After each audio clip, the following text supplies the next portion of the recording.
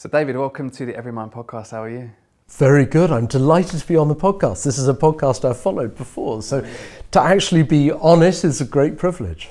And we were just saying before we hit record how long it's been. I think I did sessions here a couple of years ago before the pandemic, so it's incredible to be back. And I think we're going to be touching on well-being and mental health in an organisation today. But firstly, can you just tell us a little bit about who you are, a little bit about Julius Baer before we jump into those questions? Sure. I lead the business here in the UK, as well as Guernsey of Julius Baer. And Julius Baer is the world's largest pure wealth manager. So all we do every day around the world is to look after the wealth of some of the wealthiest individuals. What that means in practice, we've got 5 locations here in the UK. We've got some of the best talent working for us, and they work with people from across every industry, pretty much that you can think of, and some pretty complicated situations. But we try and bring the world's knowledge of the markets and investment expertise into the lives of ordinary people wherever they're based. Amazing. And obviously today's focus is going to be on the people of your organisation, and I know that it's something that you focus on a lot. And if we start there, why have you put such a focus on well-being, mental health, and as a business, why do you focus on it in particular? I think your question is absolutely to the point. It's all about people. At the heart of any business, it doesn't matter what sector it is, it's not a brand or a balance sheet, it's the human capital. You're made or broken by that human capital. They're either on top form and performing and enthusiastic, and they put something of themselves into their business, or they don't, and they're fulfilling a role and a function. And so whether you're a wealth manager like us around the world, or whether you're a tech company, actually you need to look after and understand and motivate and stretch those people. Mental health is as important as physical health.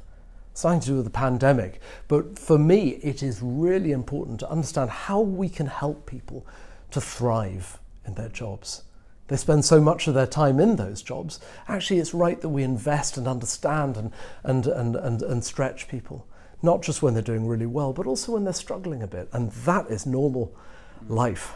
And particularly, I think back to when I did the first talk here, which is a couple of years ago, and knowing the steps that have been put in since that talk, and how I guess you can look at culture and see the openness of mental health in an organisation like this now.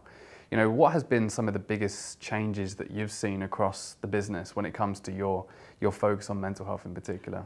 I would answer that, I think, in 2 sides. One of which is us as an organisation internally and our own internal culture. The other is our external culture. Internally, it is really important. We have trained mental health first aiders. These are people who range from the executive committee all the way down to more junior levels of the staff. And these are people who are really enthusiastic, passionate about opening up this dialogue across the entire business. It is a standing committee agenda item in our ExCo. And so the ExCo member, who's also a mental health first aider, is encouraged to talk about what they're hearing about. It's normalised as part of our internal governance. We have people who, in roundtable seminars, standing up and talking about their experience of mental health, what it was like for them to struggle a bit, and what were the things that they learnt along the road. And all of that is helping to normalise the conversation so that people feel okay when they're not okay.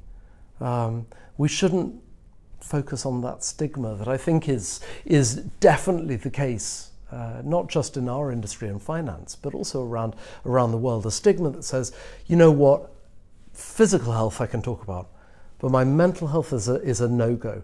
It looks like weakness, and it looks like vulnerability that I don't think is right for me to share. We want to break down that stigma internally. The second side to that is an external culture that I think is changing. And that external culture is at the heart of our business, our client relationships. And that's not just simply talking to people about the markets or their wealth or their financial goals, but it's understanding them as people, caring about their interests. And so more and more, as we have trained people over the years, all of our client-facing people, whether it's around dementia and signs of that, or areas around mental capacity, which sure are on the diagnosable side, or more generally, how do we feel normal about those sorts of conversations?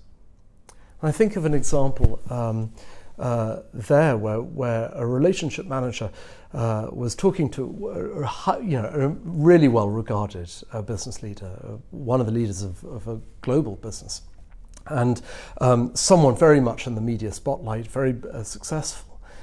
And he just asked the right way, how are you as a person? Not as a professional, as a business leader, how are you? And there embarked a conversation that actually the guy had found things pretty tough. The pressure on him had got to him, and he had struggled. And what ended up from that was a great conversation where he saw himself supported and understood.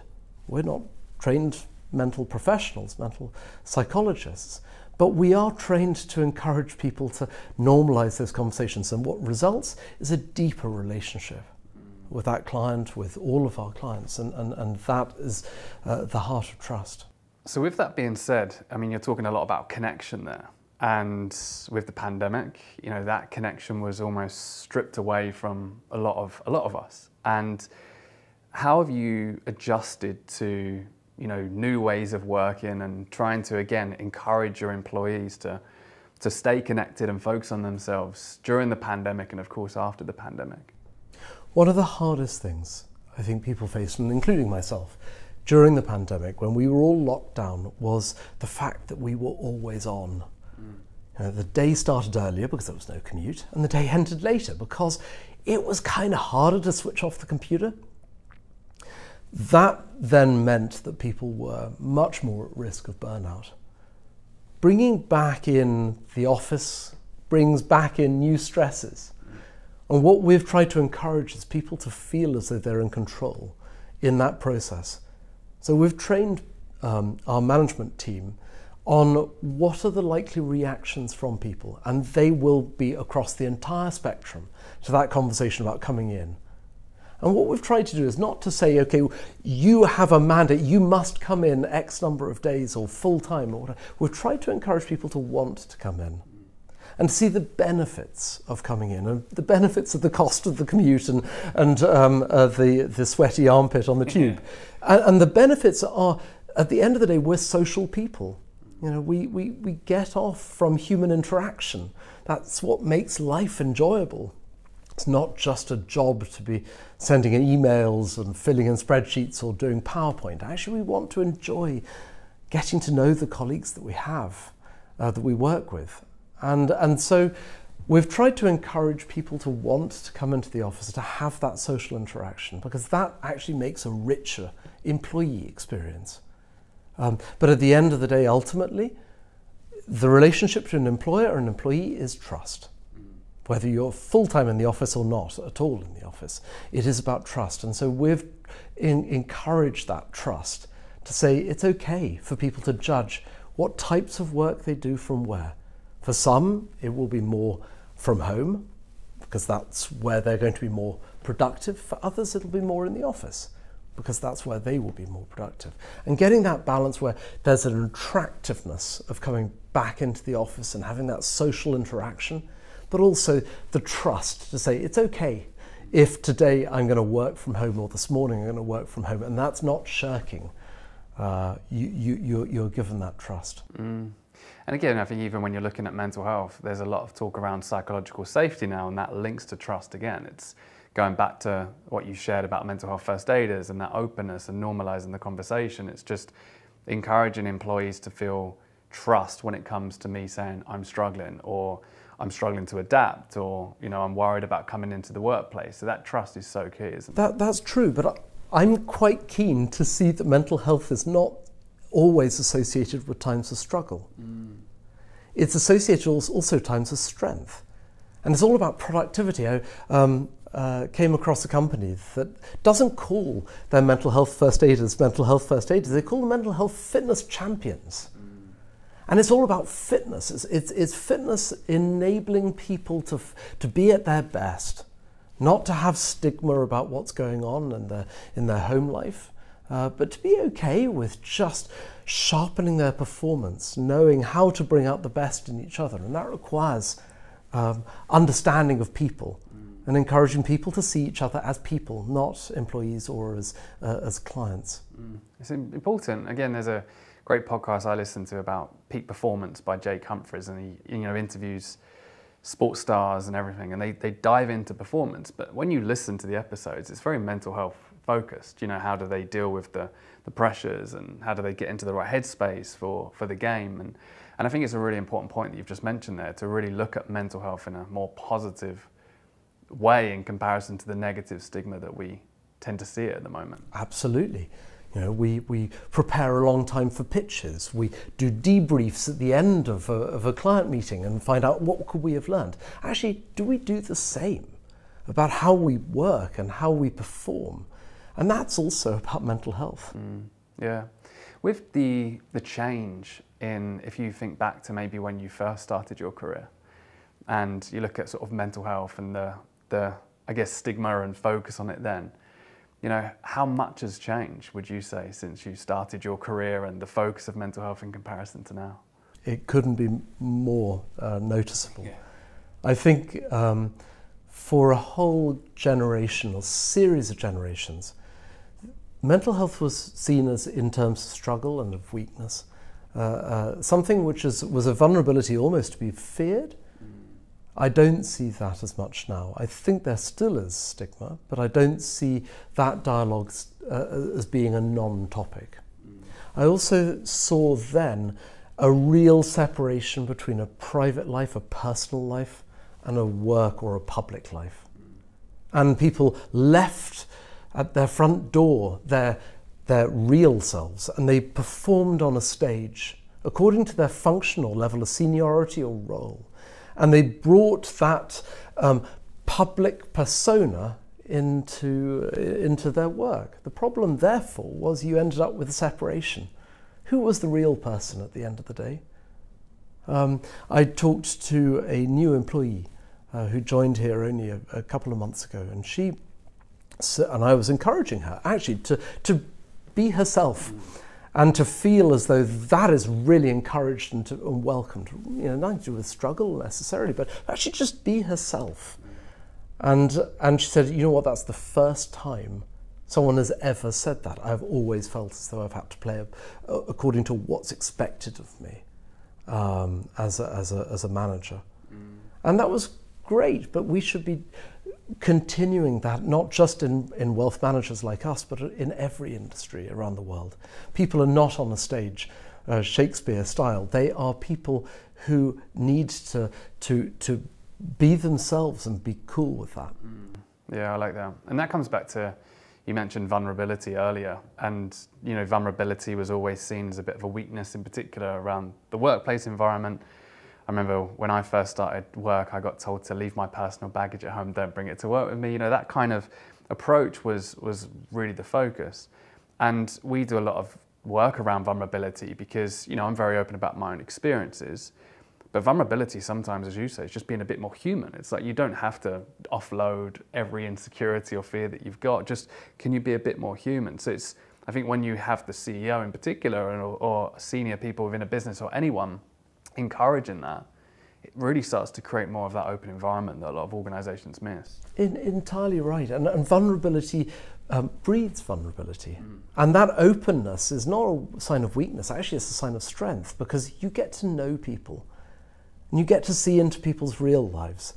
And almost everybody is going to have experienced either themselves personally or someone else around them, areas around mental health, whether it's anxiety or depression or burnout or whatever it is, stress. And being able to share what your experience is will encourage someone else to share what their experience is. And who knows, maybe that one thing that you can say in an offhand way that you don't think has any relevance may really help that other person. So just engaging in that conversation and being okay to have that conversation means that you will get to know people really well. I love that. And I think, when we're not in the office environment as much, you don't have those they call them the water cooler moments, do they? The passing in the corridor and asking how each other are. So have you seen any effective way of, when you're working remote, of making sure that the team are engaging in that way as well? Sure, in remote you don't see body language. So I mean, we're sat here together, we can see body language, and body language is really important for understanding where someone's coming from. But still, despite that, I would say that physical, you can still have a facade. I mean, it's a very British thing to say, how are you? I'm fine. And I encourage, actually, with every new joiner, I say to them, if I pass you in the corridor or at the water cooler and I say, how are you? And you say, I'm fine, I want you to mean it. Yeah. If you're having a bad day, tell me. I'm not going to judge you. I have no concerns about you when you're really annoyed, or a project's frustrating, or you've got out of bed the wrong side. It's okay. In the same way as in person, we have to be purposeful. Actually, it's the same as online. We have to be purposeful in asking the question and genuinely meaning the question. Not going through it because it's a polite thing to say, how are you? It's because we genuinely want to know the answer. And we'll listen to that answer, and we'll follow up in an appropriate way and be kind to the other person. I think, like you say, purpose and intent. There's lots of organisations that try and encourage their managers to do the check-ins, but if it's, as you say, just my next question is, how are you? That doesn't have the same impact as, like you say, just really meaning it and having that purpose. So I would encourage everyone to get to know their teams, if they're a manager, and if they're in the teams, to get to know the people around them. So it's an age-old challenge to a manager. Do you know 3 things personally about the lives of your teams? Do they feel as though they know things about your own personal life? Do you share your personal life with them? Or is there just an agenda, you're here to do a job? That is a really good first place. Actually get to know the people. I remember years ago, before Julius Baer, working in an organisation where people said they didn't even know the names of people one bank of desks away from them. Well, let's get to know more than just people's names. Let's get to know them as people. What motivates them? What are they enthusiastic about? What do they hate? And that just starts to personalise the conversation, so that when they're having a bad day, they can say they're having a bad day, or they're having a great day. That can motivate you too. That trust again. With a lot of our listeners, a lot of them are HR professionals, and lots of the people that we speak to, they really want to do more when it comes to well-being and mental health in the business. But to cut a long story short, there's normally people above that don't understand it, or they don't see it in the same way as those HR professionals do. So with you in that situation, in terms of advice that you could give, or maybe ways that other leaders in a business can see mental health, have you got any words of encouragement for those HR professionals that are trying to get, let's say, a senior leader to buy into it? It's really sad that you have to ask that question, because mental health is not an HR topic. It's the topic for everyone from the very top down. It's a topic for every single person with a responsibility of leading people. And I guess the danger is that historically we've tended, regardless of industry, to promote people who are good technically, but not necessarily good relationally. And so I would start really from an HR professional, actually understanding your managers. How can you get them to realise they have a role in motivating and leading people?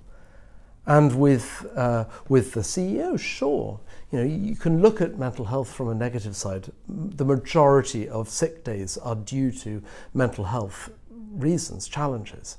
If you can understand that and you can work on it, then as a business leader, you will end up with a more productive business, because people feel as though they can be honest. But actually, it's more than just the CEO. It's every manager. How do you get people to care for their team? Not in some patriarchal or matriarchal way, but in a way that actually helps people to realise they're valued as people. And that is a cultural change that sure needs to come from the top, but an HR professional can champion it from the lowest levels of the organisation and make a difference. Encourage also your senior leadership to get involved, not just on a training course, which can be tokenistic, but get involved in cross-industry dialogue. Whatever industry it is, there will be people who buy this, get it, and encourage those people to be industry champions and to support others in understanding and feeling comfortable with the topic. It's a really good way of looking at it, because when you're looking at mental health, well-being, as you say, we're all human, but industry specific. We work with some construction companies and we work with, finance companies, and there's real differences between those industries. So I think trying to get those industries together to look at ways and good practices in terms of mental health and well-being, I think it's a good way of looking at it as well. It's not unique to any one industry.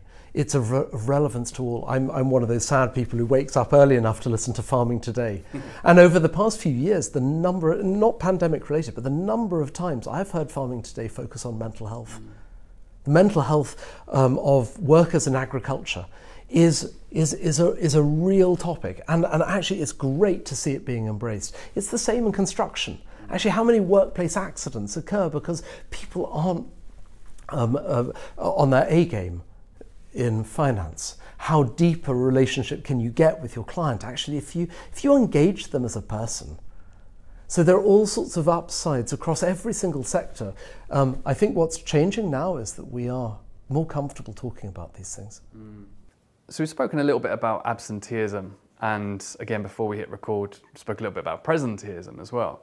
I think a lot of organisations are trying to find ways of tracking how they're doing in terms of mental health, in terms of are the investments that they're making, the initiatives that they're launching, progressing and doing well. Is that something that you focus on as well, or is it just a core belief that investing in your people is going to be able to benefit the business as well? Investing in your people will certainly benefit the business, but you can easily gauge how people are doing. You can do surveys of your team, and the surveys can indeed look at the obvious things around engagement. But if you ask the questions right, then you can find out really how people are in an anonymous way. And we use a tool, Peakon, there are plenty like it, which on a regular basis just get a little feel of the pulse. The question really then is, what do you do with that? When you find out how your organisation is, how do you maximise it? How do you stretch it?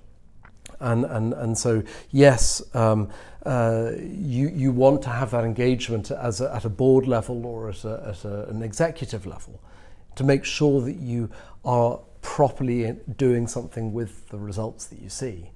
But I think it should be a matter for every corporate to survey people and to invest in them on the back of that. I think, as you just said there, I think a lot of organisations will survey employees, but then it's what they do next, which is a really important part. So again, is that a big part of your strategy, just looking at the data, and then what do we do as an organisation to support our people more?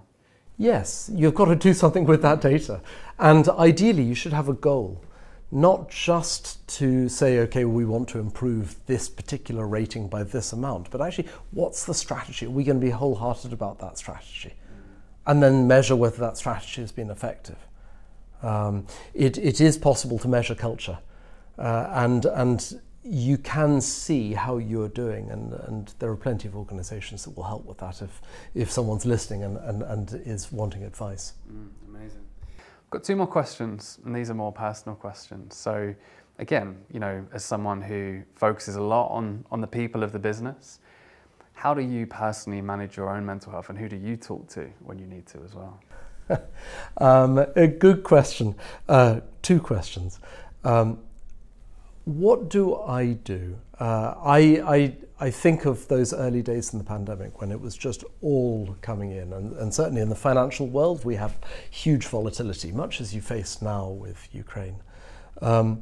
It was non-stop, and I would get to the end of a day, at the end of a week, at the end of a month, several months, of having invested everything that I had into other people and others and the situation and changing things.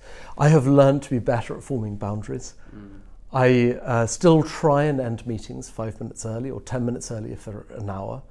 And that allows people the time to mentally reset, try and get a few more breaks. I try and look after my physical exercise, although perhaps I've got a way more to go on that. But we should recognise that leadership, at whatever level, is costly. And it's the same for mental health first aiders. They say a problem shared is a problem halved. And you need to make sure that people who are supporting others in any form of leadership are themselves supported and have got a backup team. Maybe it's at home, maybe it's a partner or a spouse, or maybe it is a good friend or friends. People who will just help you normalise stuff. Because the danger is, especially with busy people of any sector, they can lose perspective on a situation, whether it's a personal situation or a professional situation. You're wanting to give that context and have that neutral sounding board. I have encouraged people in the past to consider counselling in certain scenarios, and not to see that as a sign of weakness, but actually again as a sign of strength. So in some cases it will be appropriate for people to find a counsellor, but for most of us it will be just, someone who's on our side, who will support us, both at work and at home. Surrounding yourself with the right people, and just having, as you say, boundaries is a very important subject that I'm exploring as well at the moment. I have one more question for you, and I don't think we've prepped you for this question, but what's one piece of advice that you've been given that has resonated with you the most and it's always stood with you? A very long time ago, I had a mentor who was a very senior executive at a global level. And he gave me one piece of advice just before he retired, someone who had an illustrious career behind him. He said, at the end of the day, no one will ever remember what you achieve, but they will remember how you treated them. And you know what? I think that he's right. If I think back of all the people I've worked for over the years, I can remember some really big standout successes from a corporate side, some really big failures also from a corporate side. But I far better remember what they were like with me as an employee. Did they champion me? Did they encourage me? Did they stretch me? Did they mentor me? Did they train me? Did they, etc. And that, I say that to basically say our legacy as people is usually people, not so much strategic. I'm proud of the stuff that we've done at Julius Baer in the UK. We've really done a lot over the years. But I'm more proud of the people than I am about some series of bullet points I can put on a PowerPoint slide. And I think that that piece of advice has helped shape my career and my priorities. Amazing. It's a fantastic way to end the podcast. And just from me, it's always incredible to see people like you that are really championing mental health and showing the importance of it. So, from me and the whole team at Everymind, thank you for taking the time out today and joining us on this podcast. And from us to you as well, and other organisations and people like you, you have been very helpful to Julius Baer in helping shape and change our culture and help us to become more comfortable also. Yeah. So thank you. No worries. Thank you, David.